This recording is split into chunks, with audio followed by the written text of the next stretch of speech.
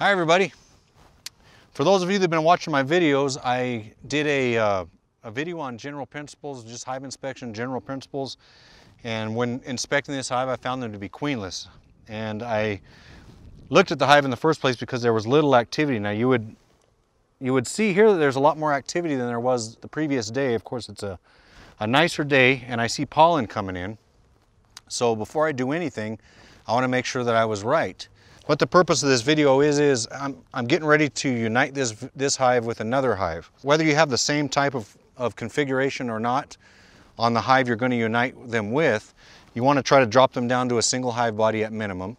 So what I'm going to do is I'm going to drop them down to a single hive body, and I'm going to move them to a 10 frame hive body.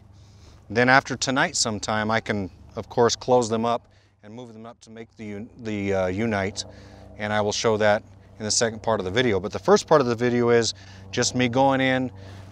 Since I'm moving them to 10 frame anyway, I'm going to make sure, I marked a frame last time that had eggs on it. I'm going to look at that frame first, make sure that I don't see cat brood on there, and or eggs and a queen, something like that. I'm going to check that first, make sure that my diagnosis in the first case was right, and if I was correct before, then I'm going to transfer 10 of the 16 frames in here to that hive body, and then set them up here, and then after tonight, I'll be able to unite them on a different day, weather permitting, with the other hive. They'll be all ready to go.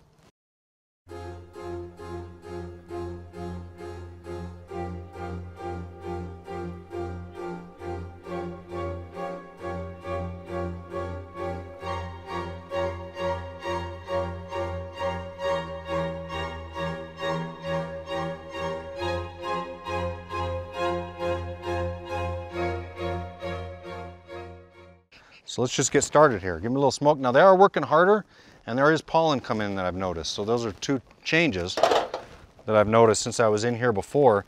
Keep in mind that when you're dealing with a queenless colony, which is what I think we have here, it is going to be a little more aggressive than your average colony. So if you have an aggressive colony, always think that they might be queenless. That could be part of the reason. If you open the lid and they roar a lot louder than normal, that's the situation you might have as a queenless colony.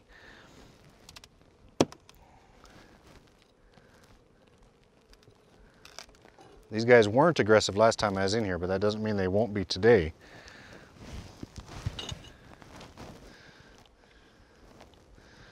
Now I'm going to shake these bees off here, and I normally do it right on the bottom board there, but I'm going to do it here because I'm going to be changing out that bottom board and this equipment. So before I do anything, I want to make sure I had marked this frame, and I want to make sure that there's no queen on there. Give them a little bit of smoke. These bees are already flying up that I shook off here. Go ahead and start recording. Okay. So again, pull one of the outside frames. Make sure you get your hive tool in there deep enough to where you don't do that. Pull one of the outside frames. Now I'm going to do a video later on bee space, and this frame I'm going to use as an example, because this hive has the wrong bee space. So gently pull this out of there. You don't want to roll bees when you're dealing with this kind of stuff. You roll bees, they get mad and then you get stung. Or if you don't wear equipment, they still sting and they'd still die, but they get aggressive, and that leads to further aggression down the road. You can see where the cluster is formed. It's right here. Now I'm going to move over here pretty quickly, because before I start transferring equipment, I want to make sure that I need to. And I know that if they're a frame, this is where eggs were before. So this is where they will be today, if they do in fact have a queen that I missed. I see lots of drone brood on this side. Lots of drone brood. So I have William take a picture of that real quick. So what I'm going to do is shake off some of the bees into the hive, and then I'm going to show you the sections of drone brood that are right here. So I'm going to shake these bees off into the new hive. That's why there's also pollen coming in, is because they actually do have larvae. Okay. Now, so you don't even need to waste too much time. You can see lots of drone brood there. Oh my God, there's the queen.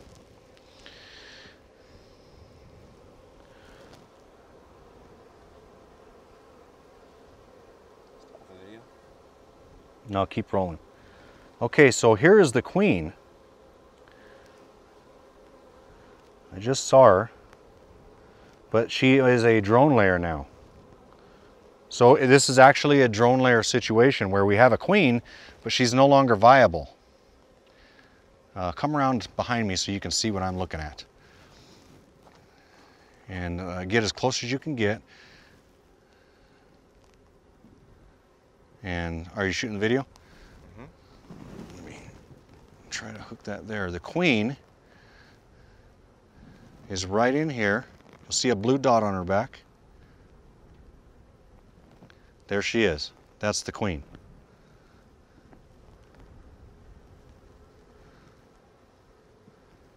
But all I see are drones. I don't see, and I see swarm cells at the bottom. You can show the bottom of the frame. The bottom is up here. The bottom is the top right now because I'm holding the frame upside down. Those are starter queen cells. They've had her lay eggs in there. But all she is laying are drone eggs. There is no cat brood in here. And I'll confirm that as I go along. So we're going to catch the queen because we do not want to unite this hive with another hive with a queen in here, even though she's not viable. Okay, so the queen is right in here. And of course, this queen, you know, would lead to the death of the colony. So I'm going to catch her here. She's going to try to escape. She might go to the other side. Here she is. Okay, so I got her in the queen cage. Can you see that, William? There's the dot. You see that? So I'm just going to set this aside for now. And I'll show you what I'm going to do with that. Now I'm just going to start moving frames over. So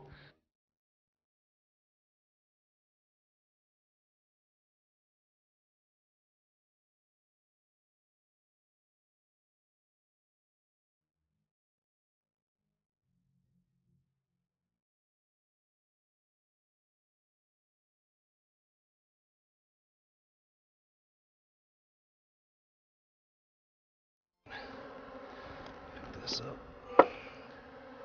Now would be a good time to move the hive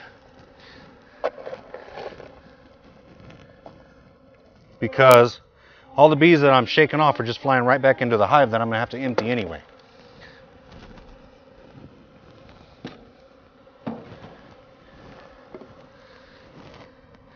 Under these ventilated, watch out William, I'm going to shove that way. Under these ventilated covers, by the way, you get a lot of wax buildup, which leads to wax moth and other problems. That's one of the downfalls of them.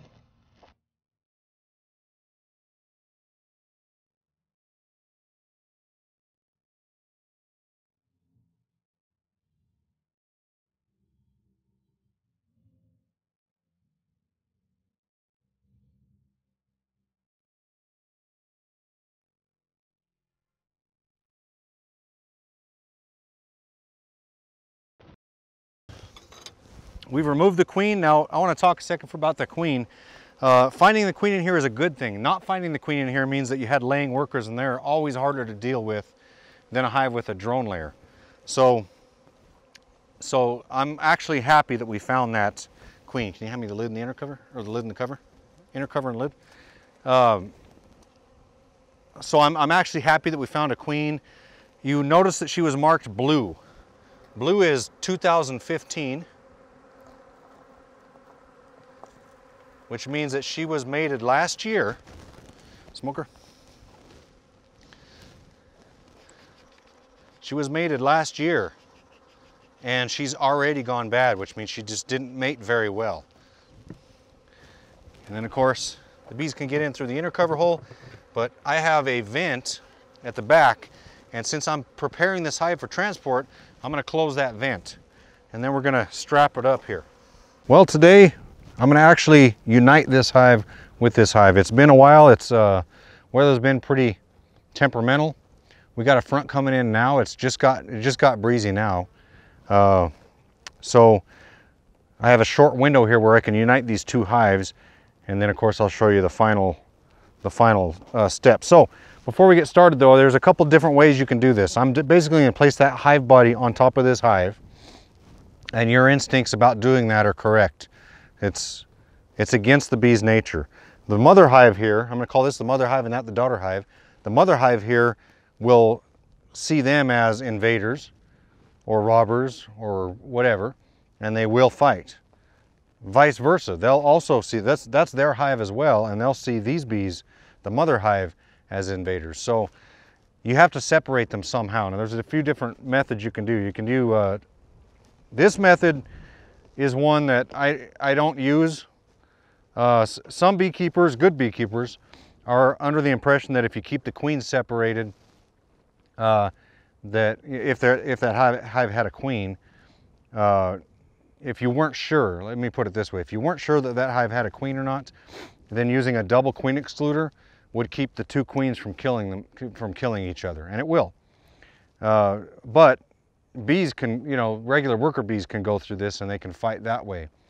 Now, good experienced beekeepers have used this method successfully, so I'm not really knocking it. I'm just saying I'm not comfortable with them being able to travel. But one of the advantages of that is that there's great airflow.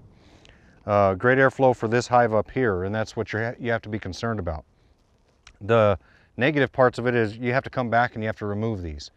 That may not matter, because I'm going to come back and I'm going to remove that third hive body as well.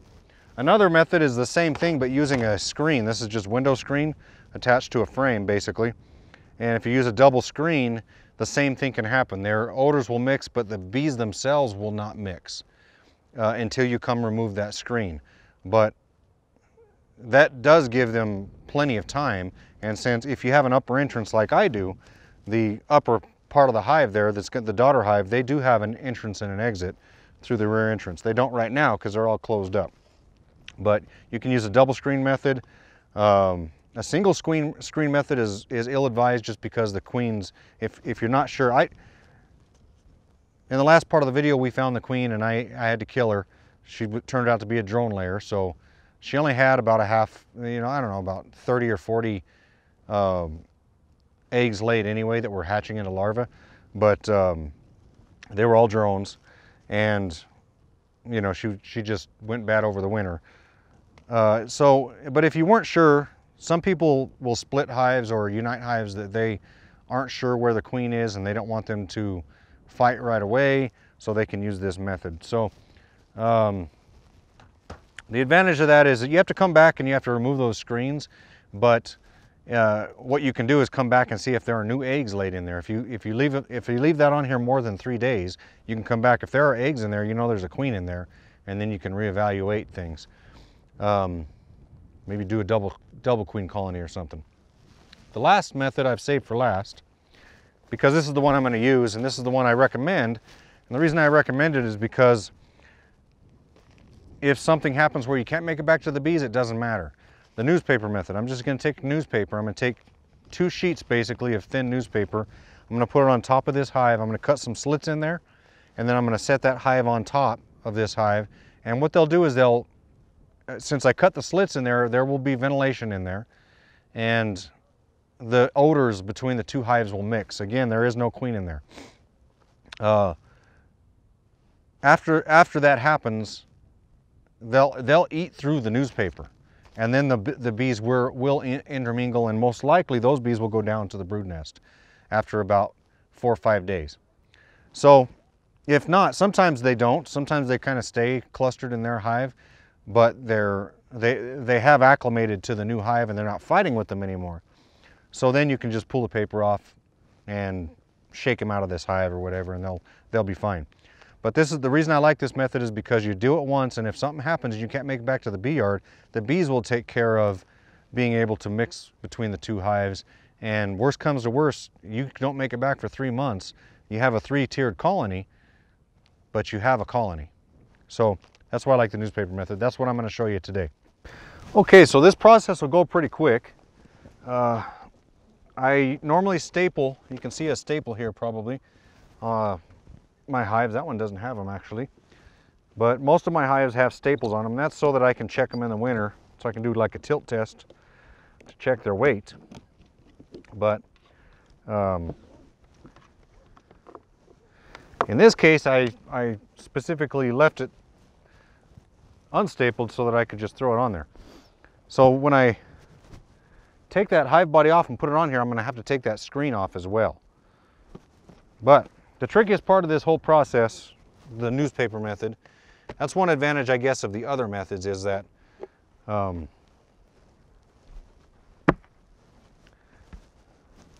you don't, it's easier to put them on, especially in the wind, and it's getting a little breezy.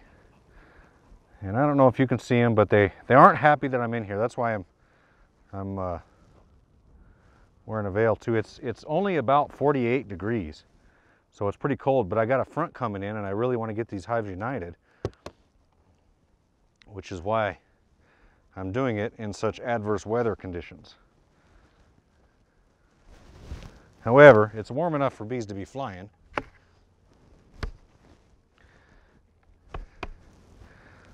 So it should be okay. But just give them a little bit of smoke. It really doesn't take much smoke even on a cold day like this. What's going to irritate them more is when I put the paper down, it's going to rub against them. But being that bees like to propolize things, you can use that to your advantage. So when I put this paper down, I stick it as best I can.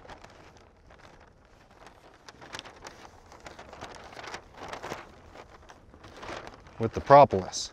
Hey everybody, my battery died while I was uniting this hive. But basically all you do is you put a piece of paper on there, you cut 5 or 6 slits in there with your hive tool.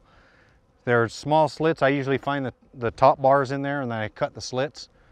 And I'm not sure at what point my my battery died, but you know, if I have it in there, I'll show it to you on the video obviously. And then I just slid the hive body on. So these bees are all ones that came kind of off the bottom, and they'll unite with a hive or this hive, one or the other, over the next day. And then the last step after you get the newspaper on and you get the hive body on is to open it up, open up that top entrance. So I have a top entrance in the back. All I got to do is slide my lid to the back, and they can get in and out now. So these bees will probably swing around here and going through that rear entrance. But either way, they'll be okay. So anyway, the next step is to just remove this last hive body and shake the bees out of it and remove the frames, and then you have your unite totally complete. One other possibility if you wanted to do is, this is not even spring yet, it's actually winter. We're about 4 days from spring. And I think it's the 16th, might be the 17th, but I think it's March 16th. So we got a few more days and until spring actually. So another thing you can do is actually, if you wanted to, you could keep this third tier on here and then come back in a month and split the hive again. Then you can split them and have this colony make their own queen, because they will then be able to do that. But in either case, a full unite actually involves removing this third hive body and the frames as well, shaking the bees out of it. But most of the bees are going to go down into the cluster down here below. So I'll see you in a few days. Okay, we're back. So it's been 5 days since we put this hive on here. So we're gonna, just real quick, we're gonna take this hive off real quick, the hive body, and you'll see what happened to the newspaper in there. It's apologize for the wind. These are the best conditions we had to be able to come into the hive. Looks like there are a lot of bees up here still, but we won't know if they mixed at all, if their odors mixed really, until we lift up this hive. or how many bees are still up here. Looks like quite a bit.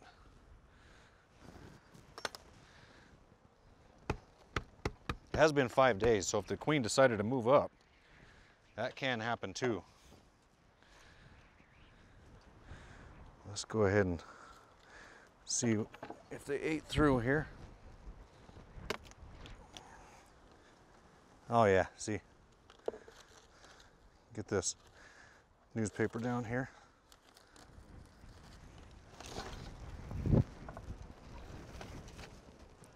Let's see here. So you can see it's all eaten away. Of course, there was some paper up there, this here, but you can see how it's all been eaten away. Pretty much. So we know that they've been mixing, the bees have been mixing the entire time. So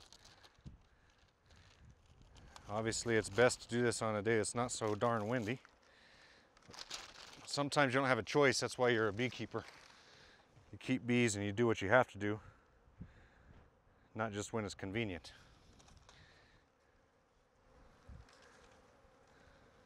So I always take the paper out.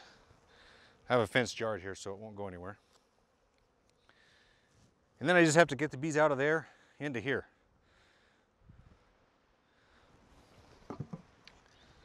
But mainly for this video, all I wanted to show you was what happened with the paper, and I'll keep it rolling, and just William's going to keep it rolling for a minute here, and you'll see that when I shake the bees on there won't be any fighting. It'll just be like when you shake bees normally on a hive.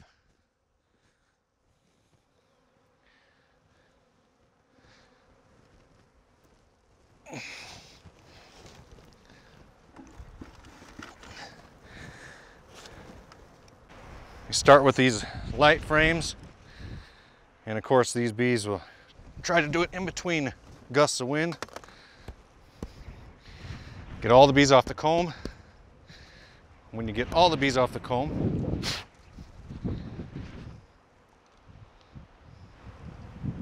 follow me, William. You get all the bees off the comb, throw it in a separate hive body.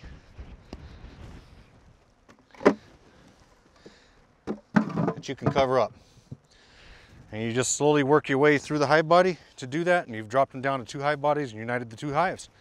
So that's how you unite 2 colonies. Again, sorry about the wind. It's early spring, and in this part of the country it gets really windy this time of year because we have so many trees that are wind pollinated.